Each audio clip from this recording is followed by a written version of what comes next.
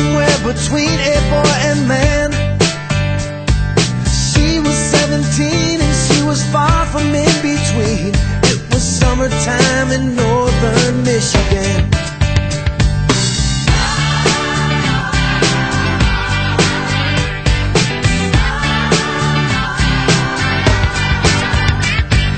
Splashing through the sandbar, talking by the campfire. It's the simple things in life, like when and where.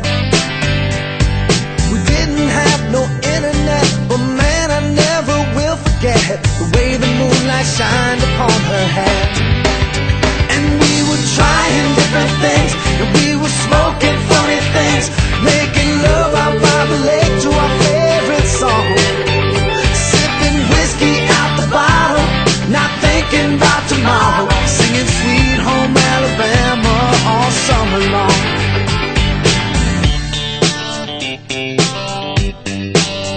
Singing Sweet Home Alabama all summer long.